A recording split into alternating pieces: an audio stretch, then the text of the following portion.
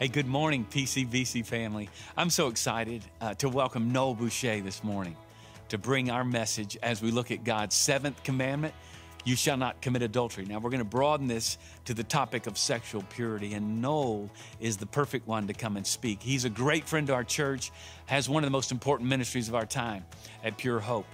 Their team is all about providing biblical Christian solutions in our sexualized culture, and they bring about transformation by pointing people to Jesus, who is the author of our purity. So this afternoon, starting at 1:30 up in the loft, just upstairs from here, is an opportunity for parents to come back and have an interactive time of conversation with Noel. You will not regret this time spent being encouraged in your role of raising your kids to understand that Jesus loves them so greatly that He wants to protect them from the darkness of our sexual culture, and also that He is the one who can help them stay pure by recognizing temptation, understanding that there are those who would seek to steal their innocence.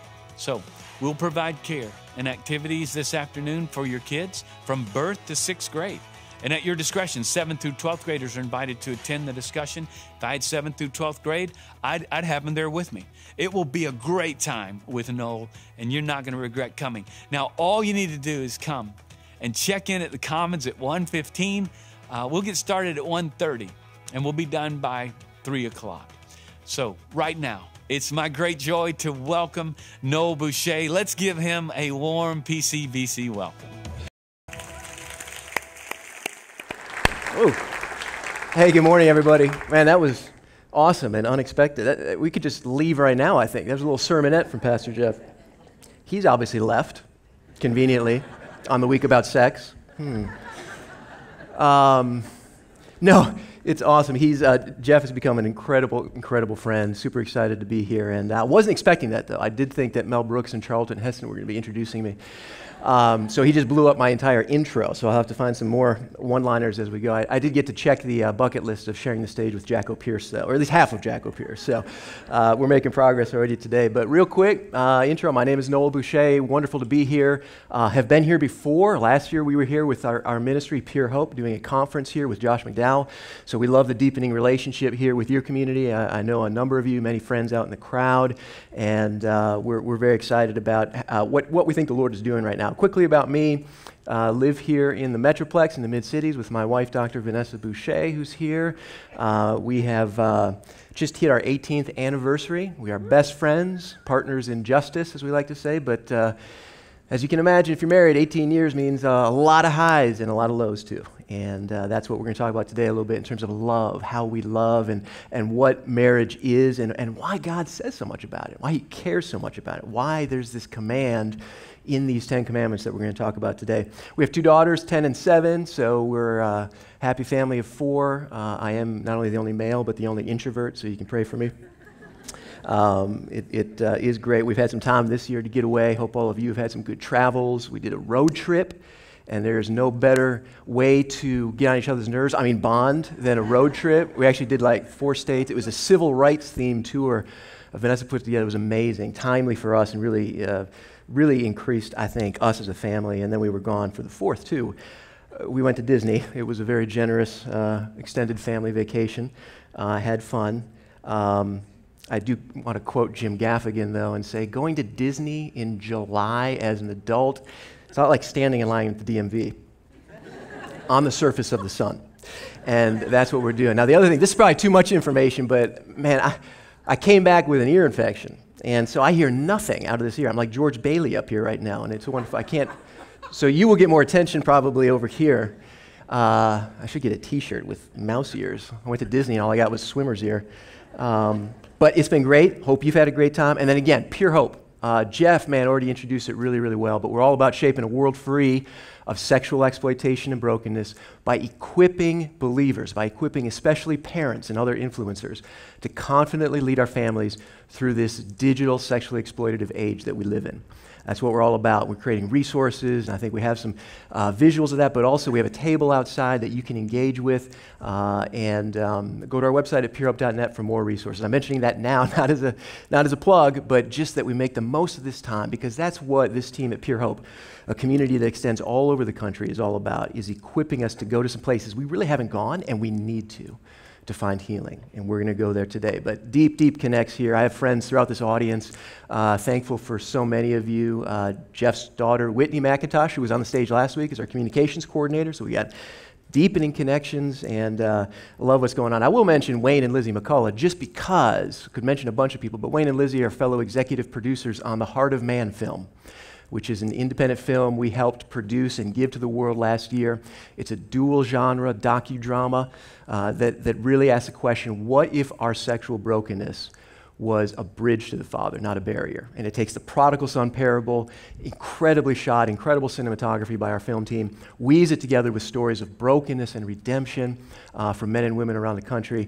And if you haven't seen it, I know many of you have, or you've heard of it, check it out. It's on Netflix, Right Now Media, and I know that Pastor Jeff is working with the team to really use the film and the participants guide as part of where you're going this next year. That's what I love about Jeff. He's incredible, courageous. He's absent here today, but he is leading courageously and has for decades in his ministry of helping people find deep healing, and I love that. And I love that about Wayne, too. If you haven't connected with Wayne, connect with Wayne. There's few people across the country I know that are ministering in the way that he is, especially to men, but to families, and love him like a brother. So let's get into the message. If you're here for the first time, you can see it's a series on the Ten Commandments. Many of you have been here for the whole thing. Was really, really excited when Jeff asked us as a team and me to come bring a message here on the seventh commandment. And it gave me the opportunity to, haven't been here, but I've been following the videos and have watched Jeff's messages, and really, really, I've been encouraged and challenged, as I'm sure many of you have. And it's given me a chance to reflect on these 10 commandments. And so before we get into today's message, which is, again, on the seventh commandment, I'm just going to offer, to kind of build on what I think Dr. Warren has done, two thoughts that have struck me as we've looked at these 10 commandments that we know so well. The first one is this. About a year and a half ago, I got my hands on an Army Ranger handbook through a family member, and was just looking at it. I was interested in tactics. I'm not a military have no military history myself, and so it grabbed my attention. And the first 3 pages of this small handbook were on leadership, and that really grabbed my attention. So I looked at it, and it focused on this concept of command and control. Now, most of us have heard that phrase, command and control. I've heard it. I didn't know what it really meant. And I did not know that they were two separate things, command and control. They're two separate things, and they have this reciprocal relationship. Command is what you want in the military, and I think as we apply it to life, in life, we want to have command.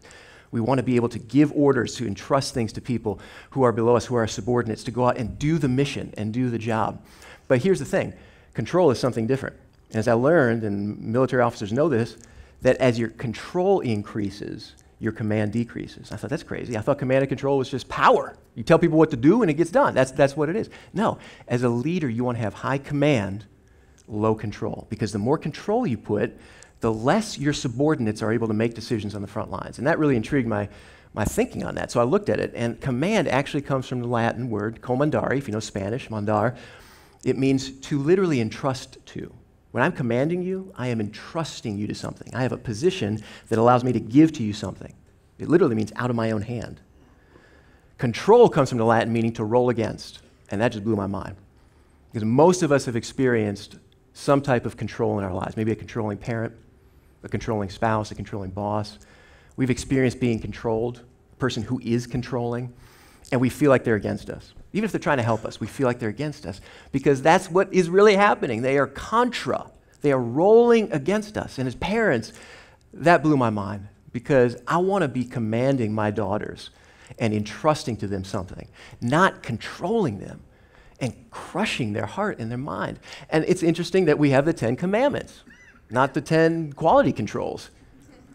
God has said, I'm commanding you, but what I'm really doing is entrusting something to you. I am entrusting this commandment. I'm entrusting this commandment. And that will change how we think about God. It changed how I thought about God. Because I thought, he's just a cosmic killjoy in the sky. Here's 10 things we can't do. Thankfully, it's not 15. I mean, we're not from Mel Brooks. We'd really be under a burden here. 10 commandments. Don't do, thou shalt not. But what he's really doing is entrusting. Are we entrusting to our children? Are we entrusting to our employees? Are we trusting them with these things? And if they mess up, guess what? Are we stepping into that mess like our God did? Are we stepping into that? Are we going to be there?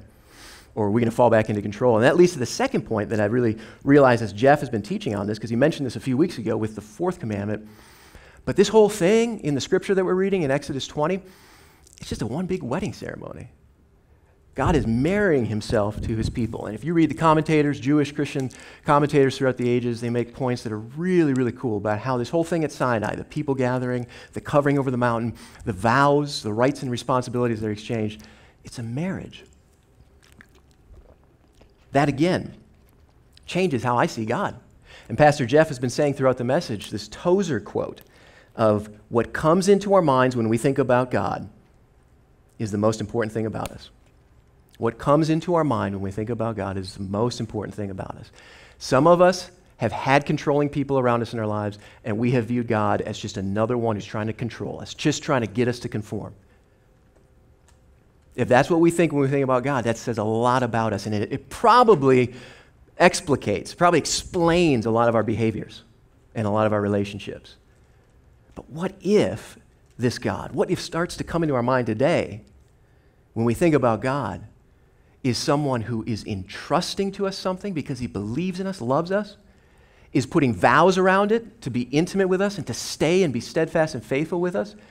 And if something does happen, he steps right down into it and walks with us. What if that's what we think about when we think about God? I think that's game-changing. And that takes us to the message on the seventh commandment. That's why we have a big red 10 right here. We're talking about the 10 commandments. This is the seventh. And you can turn to Exodus 20:14 if you want. It's only 5 words, so don't spend a lot of time. Exodus 20:14, you shall not commit adultery in the English Standard Version.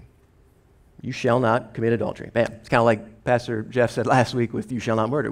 Okay, done. Let's go to lunch. Got it. No problem. But there's so much more to hear unpacked, just like he did last week with murder. You shall not murder. You shall not commit adultery. And the Hebrew is interesting. Hebrew is such a different language, and I'm not a scholar, but it really struck me as I was looking at the Hebrew. It's even less than that. Like shall, I'm a lawyer by training. I like to say I'm a recovering lawyer now. I'm doing well in my recovery. I have some friends in the room who I'm trying to help them into recovery. But shall is a tough word. There's a lot of litigation around the word shall, and so I'm not a big fan of it in the English. In the Hebrew, it really looks more like no adultery. It's kind of like just no adultery. And if this is a wedding ceremony, if God, as Jeff has mentioned, is a God who is not just king and not just Lord and not just shepherd, but a lover, a passionate lover, a spouse, a consort, a partner with us, then this makes a lot of sense that the seventh commandment would be, hey, no adultery. Just no adultery. Now, what does that mean? It's not just because I'm a lawyer, it's because theologians, we have to do theological work saying, okay, what about adultery? What is it? Why? Why is it here? Its position is interesting. It's right after murder, as you went through the sixth commandment last week. It's right before, spoiler alert, next week, thou shalt not steal. So why is it there? Why? That's interesting. It's not quite murder. It's not quite killing. Maybe it's a little more than stealing. I don't know. I think we'll see that there's some elements of that as we go through it. What does it mean? Man, the first day of law school, I was in constitutional law, and the first exercise in, as they say, thinking like a lawyer, which is a blessing and a curse, was an exercise on the Ten Commandments, and specifically on this verse. I was like, what? Man, don't I get enough of this elsewhere? Now in con law, I got to listen to a professor talk to me about the Bible? And he said, look, thou shalt not commit adultery seems pretty clear, 5 words. But what does it really mean? Who does it apply to, first of all? Does it apply to everyone? Does it apply to men, women? That's, I think, even in our day, a question we have to ask. But in the ancient world, that was a good question. We see examples in the Bible of biblical figures who are living in a complete double standard. Woman, we have one patriarch of the faith that says, burn her at the stake because she's been immoral, while he's been immoral at the same time. Double standards, but does it apply to everyone? What kinds of sexual activity does it include? Is it just monogamy, polygamy throughout the Bible? Bestiality, sacred sexual rights, masturbation? Now, a quick note here. We're going to use a few words today that are tough words for some of us until we just get our minds around the fact that they're real. They're real subjects. They're real things that we engage with, and everything we talk about is in the Bible somewhere. We're not just throwing slang around. Everything is in the Bible. Every concept we're going to talk about is in the Bible. We need to know the Bible, and we need to speak it. Now, my children, who are 10 and 7, where'd you guys end up? They're in the room right now, so maybe that will give you some comfort. Maybe it'll just show you how weird our family is. But there's a reason for that. Because scripturally, we see it. Joshua, when they came into the land, it says they opened the book of the law, all of Moses' law, the 10 commandments, and they read it to all the people, men, women, and little children. And there's a lot of stuff, including the topic of sex, in that law. And everyone heard it. Because if you don't hear it, you're not going to know what to do with it when it bumps up against you, and it will find you. Ignorance is no protection of innocence. So that's where we're going here. But again, what does it include? All of those? It's another reason to go deeper and really look at this verse. What does the word adultery even mean in English? We'll look at that. And why adultery in the 10 Commandments? I mean, there's only 10. Thanks to Mel Brooks. There's only 10. Oy vey. There's only 10. Why? Why not go big, God? I mean, adultery? I mean, why not rape? Why not something really big? Criminal, sexual violence. Why this?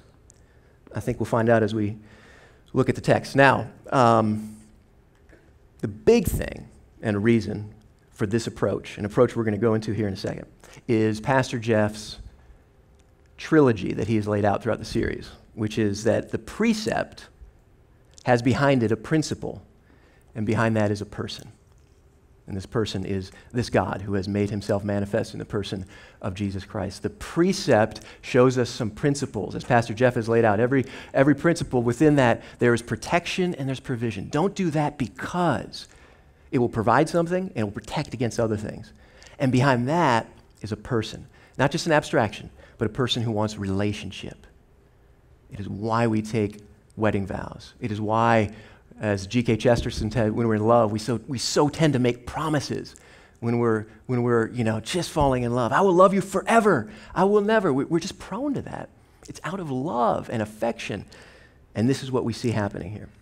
Now, the message could focus on the harms of the wrong. So we could say, okay, don't commit adultery. Here's what we're going to do. We're just going to talk about why it's so bad and scare all of us to death, and we can walk away. Now, a lot of us have had that. That's how I grew up. I heard a lot of thou shalt nots, and here's why, because you'll get this, catch that, this will happen, that'll happen, and those are real. Those are real consequences. That's one way to approach it. It's one side of the coin. It's not the full value of the coin. So instead of the harms of the wrong today in this message, we really want to focus on the hope of the redemption. Not the harms of the wrong, but the hope of the redemption, because that is what's happening here. I mean, we could stay in Scripture and just go down a list of how not only relevant it is, but scary it is. I mean, just look at characters in the Bible. Abraham, Sarah, Hagar, promiscuity, polygamy, Lot and his daughters, incest, Jacob, Rachel, Leah, polygamy, all this adulterous, Shechem and Dinah, Judah, Tamar, prostitution, incest, Samson, King David, Amnon, Tamar, sexual violence, King Solomon. And then, of course, in the New Testament, it's more just straight didactic teaching, which we could bang over our heads, instead of the narrative of the Old Testament where we see these stories. But we want to focus on why God is saying to us, don't do this, but if it happens, I will step in to this thing that I have commanded, I've entrusted to you. It really jumped out at me when I was looking at all these names, of all these stories that we know. And we might kind of brush over how explicit they are and how much pain, families destroyed and lives and murder and nations over decades and centuries even falling apart because of adultery. But many of the same names I just mentioned show up in the genealogy of Jesus, this Messiah who is literally our salvation.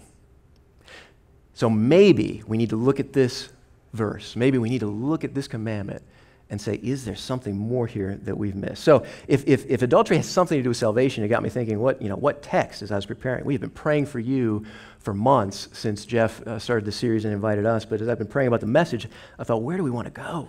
I only got 5 words to work with in Exodus 20:14, so what should be our main text? And if this is about salvation, my mind got drawn, boom, like laser focus, to one book of the Bible that is literally titled Salvation. It's the book of Hosea, which is a man's name in Hebrew, means salvation. There must be something there that shows us something about salvation.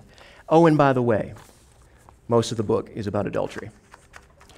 So here's what I'm going to do. I'm going to read this text. And if you want, you can go to Hosea 2, But what I'm going to do is read some select verses out of that whole chapter for the sake of time and also to get us focused on the major things here for this message. So I would recommend, flip to Hosea 2 if you want, but close your eyes or just listen as I read the text, and then I'm going to move into a quick prayer, and then we'll unpack this a little bit. It's Hosea chapter 2. Plead with your mother. Plead, for she is not my wife, and I am not her husband. Plead that she put away her whoring from her face and her adultery from between her breasts. For their mother has played the whore. She who conceived them has acted shamefully. For she said, I will go after my lovers, who give me bread and water and wool and flax and oil and my drink. Therefore I will hedge her up, hedge her way with thorns, and I will build a wall against her so that she cannot find her path. And she did not know that it was I. This is God speaking to his people through the prophet. It was I, says God.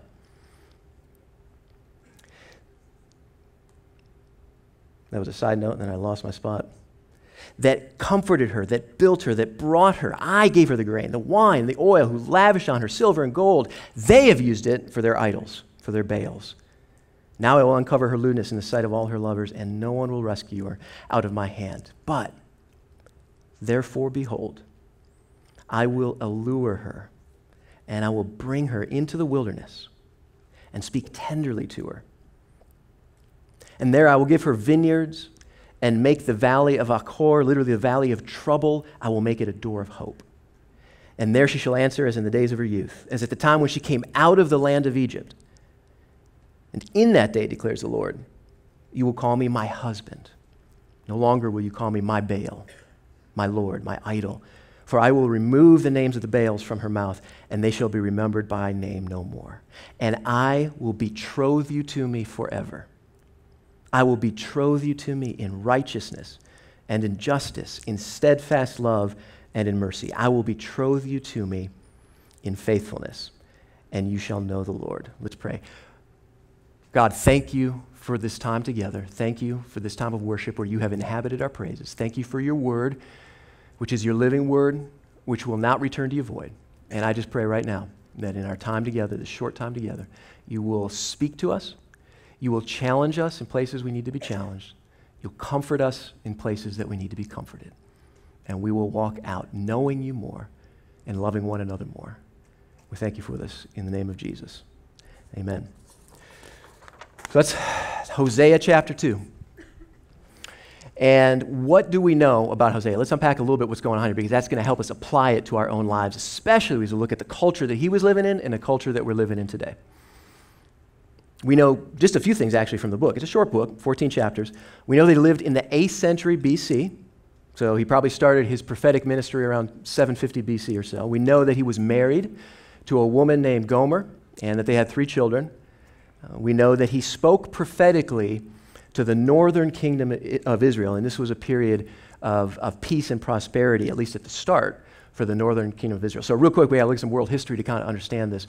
So if you remember in history, there's Egypt, of course. The people are brought out. They get the 10 commandments. This is the ceremony of these commandments. The people are going to be God's representative. And he brings them ultimately into the land and ultimately puts a king over them. There's King Saul, and then there's King David and King Solomon. After King Solomon, related to this very subject we're talking about, because of moral breakdown, marital breakdown, there is crisis in the nation. In fact, there's a civil war. And after many years of fighting, the kingdom of Israel becomes 2 kingdoms. And there's the northern kingdom of Israel, which is in Samaria. It's also called Samaria. And the southern kingdom of Judah. Jerusalem will be in the southern kingdom. And they had been fighting, and they had been wasting resources and lives, and it was treacherous, and it was bloody. It was a very sad time. But eventually there was peace made. And it's this time that Hosea kind of comes on the scene. There's some peace now. Some of the big empires that are coming haven't risen up yet. Assyria, Babylon, Persia. So there's peace. There's some wealth. There's some expansion in the northern kingdom of Israel, of the borders. And with that peace and prosperity comes, unfortunately, some promiscuity. And the prophet starts, again, speaking for God to the people with not personal so much as political and economic. He says in chapter 7, the people in the northern kingdom, they do not return to the Lord their God. They don't seek him. For all Ephraim, another name for the kingdom, is like a dove, silly and without sense, calling to Egypt, going to Assyria. They were making alliances with the nations around them. And, by the way, if we know the ancient world, with their cultures and their gods, their pantheons. And they were making alliances where they were making some big, big compromises. This one God who had married himself to them, they were forsaking. And they were doing it for economic gain, for political security. And they were finding, hey, this is kind of working. We'll go worship your Baals. We'll do that. Oh, and by the way, with that, it's fun. It's a good time, man. Boy, worshiping Baal is a good time. There's a lot going on here. It's loud, raucous. There's drinking. There's other things going on. They were orgies. That's what these pagan rites were. In fact, I think it's the Oxford English Dictionary. I read something this week, and it said, these pagan festivals and the worship services, there was raucous and loud singing and dancing and intoxication, etc. And the commentator said, that's giving etc. quite a workout.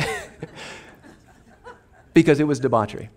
And it was everything that we see in the Ten Commandments, everything we see in the Scripture, specifically around the ethical rules around sex, were just obliterated in these other cultures. And that was happening here. There was political and economic promiscuity, and that trickled down into the people's lifestyle, into the culture. And they weren't any longer set apart. And we see this in chapter 4. It says, my people are destroyed for lack of knowledge, for a spirit of whoredom has led them astray, and they have left their God to play the whore. Your daughters play the whore. Your brides commit adultery. But guess what, says God? I'm not going to punish your daughters when they play the whore. I'm not going to punish your brides when they commit adultery, for the men themselves go aside with prostitutes and sacrifice with cult prostitutes. And a people without understanding shall come to ruin. Everyone was lumped in. Everyone was a part of this. Everyone was being infected by the culture around them and their own sinful proclivities. They were unfaithful. But right in the midst of that, we see some amazing things from God. This God who, like, if you think of God as this commander who's just like going to squash you, if you really think God is just controlling you, then what comes next, is mind-blowing. It blows that whole thing up. Because he says, even though your love is like a morning cloud, you're here and there. You whisper kindness to me and then you flee and you're unfaithful. It's like the dew that goes away early. Yet I desire steadfast love and not sacrifice. I desire you, that you know me, knowledge of God, rather than these burnt offerings. That's where Hosea was. So we know he's married. We know he's there in the 8th century BC. He's in this place that is really prosperous but fallen apart, morally, culturally, familially, socially, and he sees things on the horizon. But here's something else we know about Hosea from the text. His wife was unfaithful to him. His wife was unfaithful to him and committed adultery. And that opens up so much of our understanding of Hosea.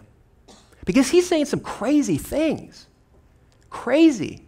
I mean, no other nation had a God like this who would use terms like this: marriage, wedding. I mean, the gods were kind of out there. I mean, most cultures, pagan cultures, most systems, they're very deistic. They're like just out there and just don't tick them off. Do some things that will, make them think kindly about you and bring rain. But they weren't connected to the people. Most pagan deities were connected to the land. Here's a God who says, I want you. I want to know you. I want you to know me. I and my people are one. Totally different. And he's using language like adultery. Even this word knowledge of God, which he ends with, is like, it's almost explicit. Because the word there is da'ath Elohim in the Hebrew. It comes from yada, which means sexual intercourse. Not all the time. It means intellectual knowledge as well. But in many cases, in many Semitic languages and throughout Scripture, it means a sexual union. It means the intimacy of coming together. One who is different with another who is different coming together. That is what he's talking about when he's saying knowledge of God. Yada. It says in Genesis 4, Adam knew his wife. He knew Eve, and she conceived. That word is yada. And as one commentator put it, which I loved, it's not just like the union. The word actually encapsulates more than just the act. It's an attachment, not just in the moment physically, but spiritually, emotionally attached. Literally, this commentator said, what it really says is Adam attached himself to his wife Eve. And that is what God is saying. I want to be attached to you, and I want you attached. So we don't know a whole lot about what happened with Hosea, how it went down, what was going on. There's a lot of theories. A lot of commentators have been puzzled throughout history. I love Abraham Heschel's description of it, though. Abraham Heschel was a giant in the 20th century, Jewish theologian and philosopher, marched with Martin Luther King Jr. in Selma. And this is what he says. This is how he describes it. In the face of God's passionate love, the prophet is haunted by the scandal of Israel's desertion. And Hosea's emotional solidarity with God grows because of his own experience. And this is apparent throughout the book. For a time, he and Gomer were happy in their mutual affection. 3 children were born to them, to whom Hosea gave symbolic names. But subsequently, he discovered that Gomer had been unfaithful and had given herself to many lovers. She could not remain his wife legally in the culture. So she then left him. She left or was legally sent away, can't quite tell. But God's way is higher than the legal way. Hosea did bring her from the slavery into which she had fallen. The marriage was renewed. God cannot abandon Israel. He cannot abandon his people. He will not forsake her in spite of her faithfulness. Hosea experienced something that wrecked him, that tore his guts out, that broke his heart, the deepest betrayal. He was a leader in the land of Israel, in the northern kingdom, speaking for God, and he goes through this. But what happened in it is, in his sorrow and his grief, he got to know this God who would come later, manifest as this Messiah, who was a man of sorrows. And he began to feel what commentators call the divine pathos. He had a feeling for God. And because of that feeling, he could see now what was happening culturally. He didn't just see it as morally wrong. He didn't just see it as something they ought not to do, not an ethical violation. But we can wave it off. He said, this is adultery. You are married. And he saw it through a whole new lens. And he brought language into our discussion through a whole new lens. So this man was destroyed. Even though redemption came, he walked through the brokenness of a marriage falling apart, of being betrayed, of being abandoned. And yet, because that happened, he saw God in a new way. And because he saw God in a new way, billions of people, including us here today, are seeing God in a new way. It happened 3,000 years ago. And we, even though I am sorry and this should not have happened, God is redeeming it. And that's an encouraging message for all of us. In fact, my friend Jay Stringer, who, as I mentioned, the Heart of Man film is one of our partners. He's a therapist and pastor out in Seattle and doing some work with us on the film to do deeper healing coming out of the experience of watching the Heart of Man film that Wayne and Lizzie and Vanessa and I and others have been so involved in. Jay has written a book titled Unwanted: How Sexual Brokenness Reveals Our Way to Healing. And really the tagline here is, when we pay attention to our unwanted sexual desires and identify the unique reasons that trigger them, the path of healing is revealed. And I love that because that goes right into what we're talking about today. It goes right into Hosea's experience. Do not commit adultery. How can it be any more clear? People, says the prophet. And yet it happens. And he can now feel what God is feeling. And he can now see what is going to happen. Because God is so gracious to us and reveals to us. He always instills us with hope. We know this is going to end well, but it's really hard right now in the valley of the shadow of death. Hosea's day was not all that much different than our day in some ways. Now, we can say, wait a second, dude. I mean, come on, they didn't even have toilet paper, let alone what. But, Scripture tells us 2 things in Ecclesiastes, the book of wisdom. It says, A, there's nothing new under the sun. And B, it says, don't ask why the former days were better than these, because you're not asking wisely. It's not a direct quote, but it's basically what it says. Anytime we sit here and say, man, just want it the way it used to be, not asking wisely. We don't control that. We're here now. Things are changing, and that's the only constant in life.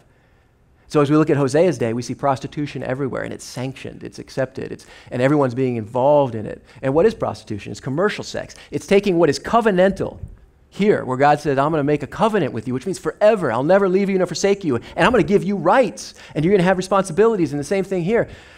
Commercial sex is just transactional. Just as, hey, bing, bang, boom, wham, bam, the rest.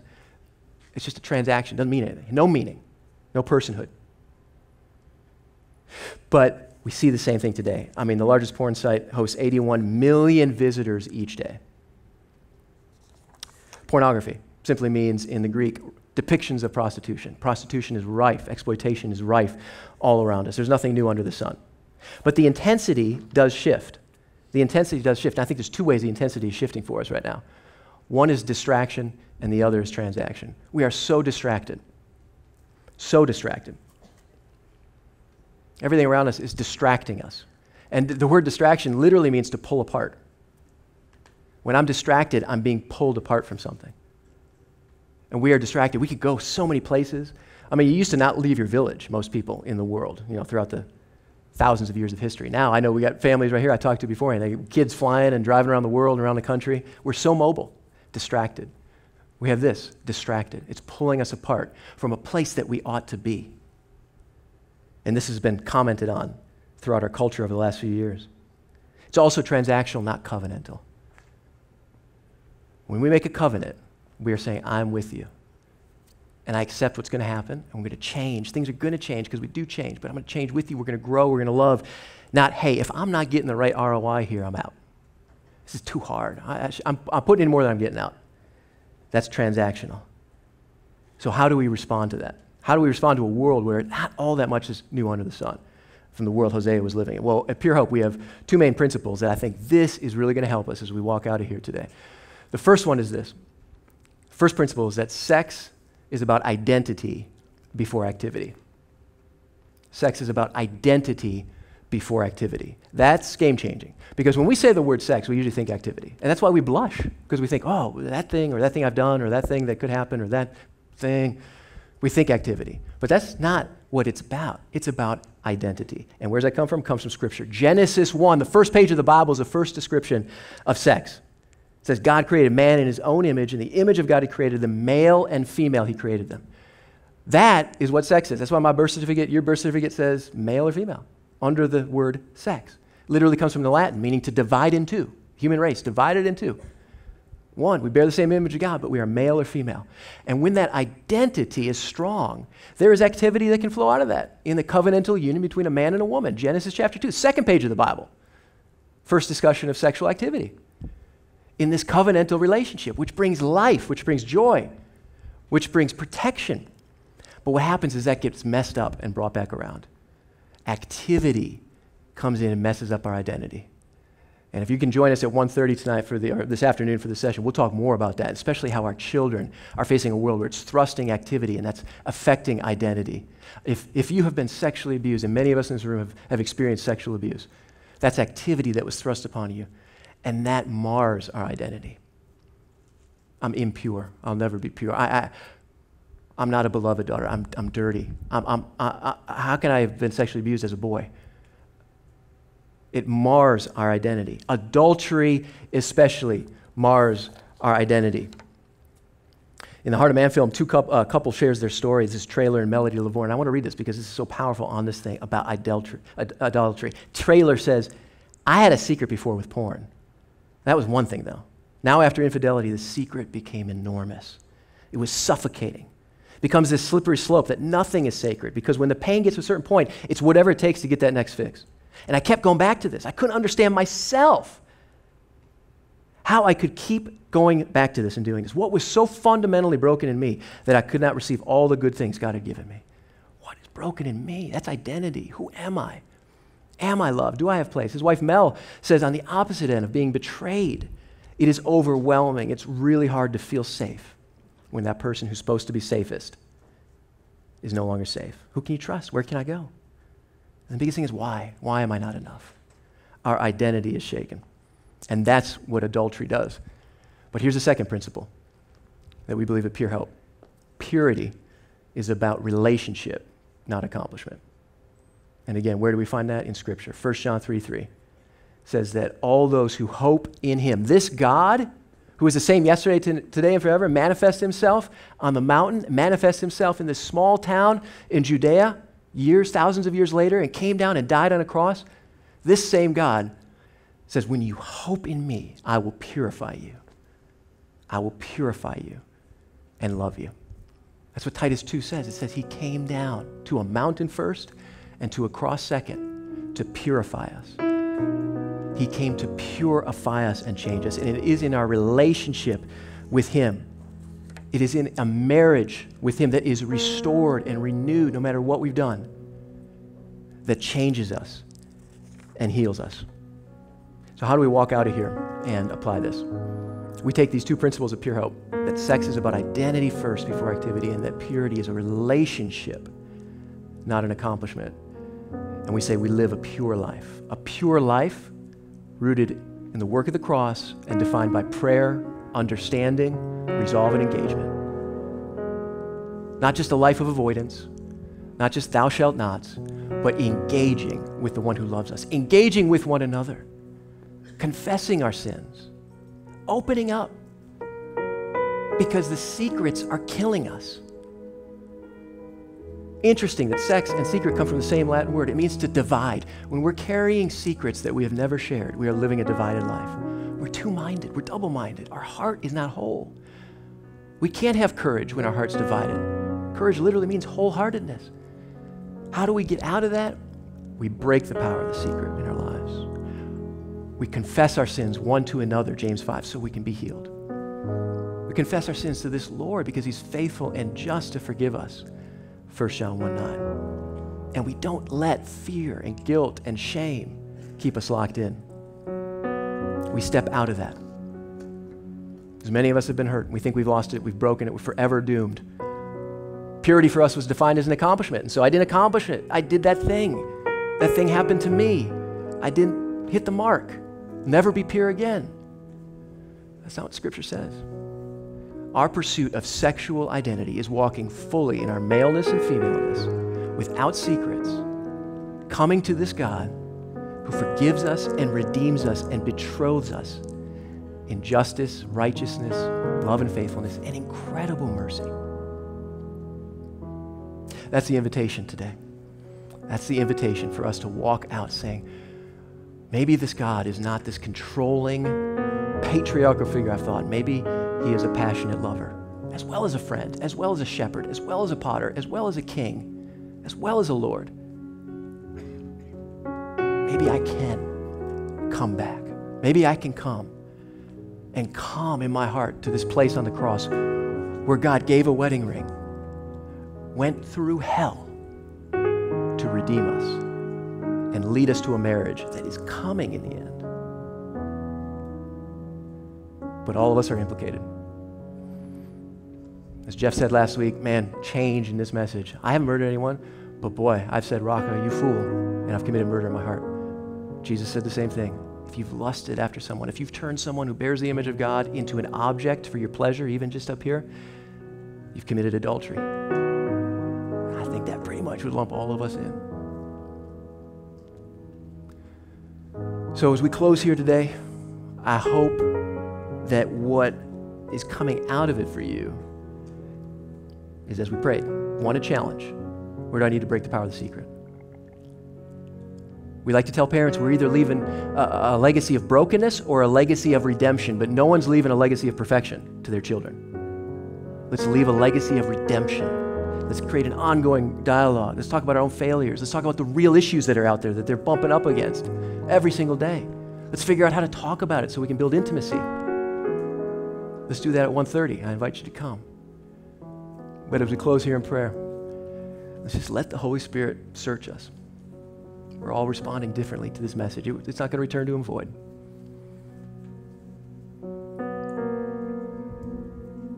And I'm thankful for you. I'm thankful for the families here. I was on the stage last year with Josh McDowell, like we mentioned, and the fruit of that is immense. And now to be able to be back at Pastor Jeff's invitation to see you all, what happens here can change a city and change the world.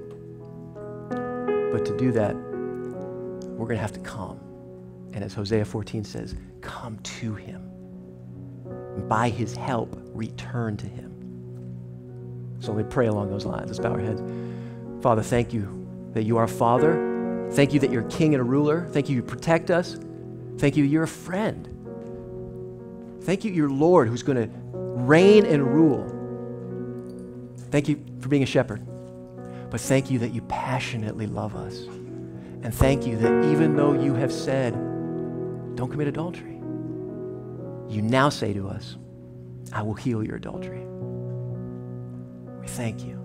And I pray for us as we go out, fill us with your Spirit so that we can run into your arms and embrace you in a new way today. We thank you in the name and the power and the authority of Jesus.